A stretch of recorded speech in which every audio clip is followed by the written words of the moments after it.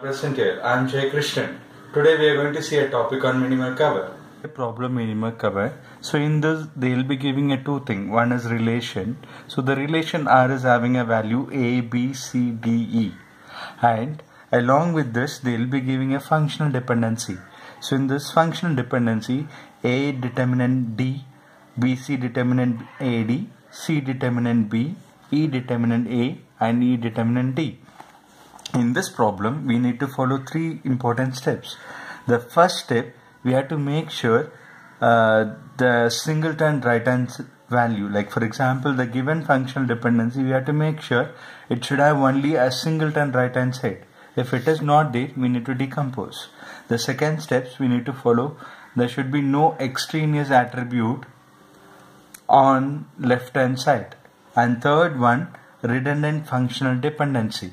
So we will see the problem one by one. So as per the first steps, we have to just look at the functional dependency. In this case, A determinant D, there is no issue. C determinant B, there is no issue. E determinant E and E determinant D.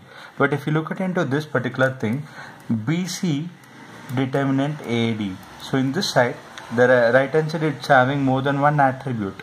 If you get such a thing, what you need to do, you need to use a decomposition rule and we need to break it into two format. So this will come into two concepts. One is BC determinant A and BC determinant T.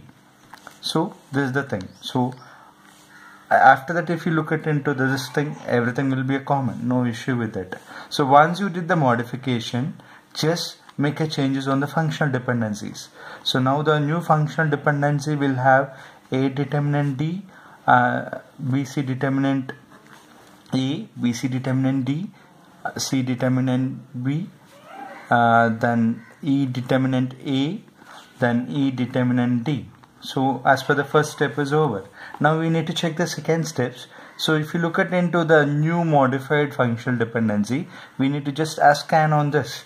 So if you look at into this, so the first one it's having only one extraneous attribute is nothing but it should have more than one attribute. If something is there, we need to decompose that or we need to do some other methods. So if you scan the functional dependency, the modified thing, A determinant D, it's no issue. Then other thing and no issue. But if you consider these two things, I have the following problem. So what we need to do this, please careful.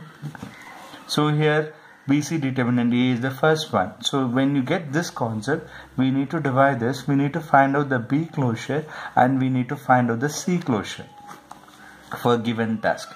So if you need to find out the B closure, as per the reflexivity rule, it will give B. So no issue. Then we need to just scan this particular thing whether B is determining anything else. So B is not determining anything. So only the B closure B alone will get.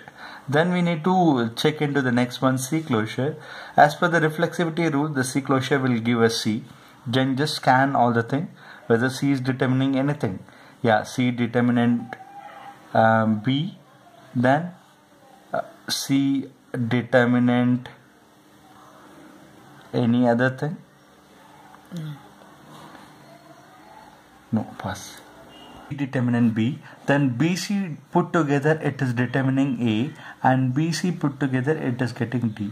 So from this what we can see, the B closure is not determining anything, but the C, from the C we are able to get the value B. So what we can do, we can eliminate B from this. So this BC determinant A functional dependency will change it as C determinant A. Then similarly take the another one, BC determinant D. So here we need to find out two things, B closure and C closure. So as per reflexivity rule, B will give only B.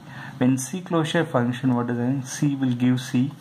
Then C determinant, then C determinant B, BC determinant D and BC determinant A. So here also, without with the help of C closure, we are able to derive B. So what we can do from this shortcut method, what we can do, we can eliminate B. So this particular thing will change it as C determinant D.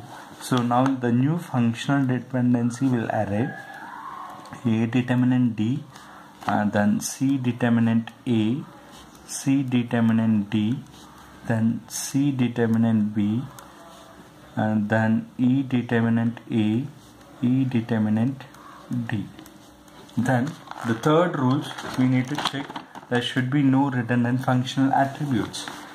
So the no redundant functional attribute, what we need to know? We need to take one by one the functional dependency. The first one, A determinant B, we need to take out. In this, what we need to find out? We need to find out the A closure.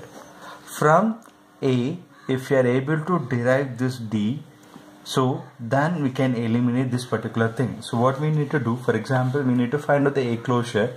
In this case, we should not take the current functional dependency. Then we need to scan every other thing. If without this function we are able to get the right hand side, means we can eliminate that redundant variable. So we just check as per the reflexivity rule, A will give A. Then we need to check whether A is determining any other value. No, A is not determining any value, so we cannot eliminate this thing. Similarly, we need to take the second functional dependency, that is C determinant A. So as per this rule, we should not take this one. So as per reflexivity rule, we will be getting C. Then we need to do another check. So C is determining D. Then from C we are able to get B, and from B we are not able to get anything else. So C determinant also we cannot eliminate. The third one, we need to take the variable called C determinant D functional attributes. So in this case we need to check the C closure. So the C will determinant C. Then we need to check C will determinant B. Then what else? Pass. In this case, C determinant, we need to find out the C closure.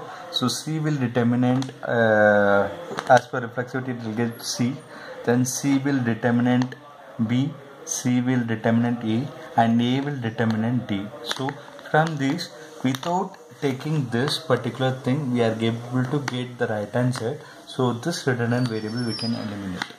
Then the next functional dependency, C determinant B. So we need to find out the C closure. So as per the rule, C will give C, then it will determinant A, then it will determinant D. Then if you check, it won't give any other things. Then we need to take the another one, E determinant A. So here we need to find out the E closure. So in E closure, as per reflexivity, you will get E. From E, you will get D. From D, we are not able to get anything else. So we cannot eliminate this particular thing. The final functional dependency will be E determinant D. So we need to find out this. So as per reflexivity rule, we will be getting E. Then E will determinant A. A will determinant D. Then we need to check a scan. No, we won't get anything else. So if you take this particular thing also, without this particular thing, we are able to get the right hand side, so we can eliminate this. So the final minimal cover will be A determinant D, C determinant A, C determinant B, E determinant A. So this is the final value. Thank you.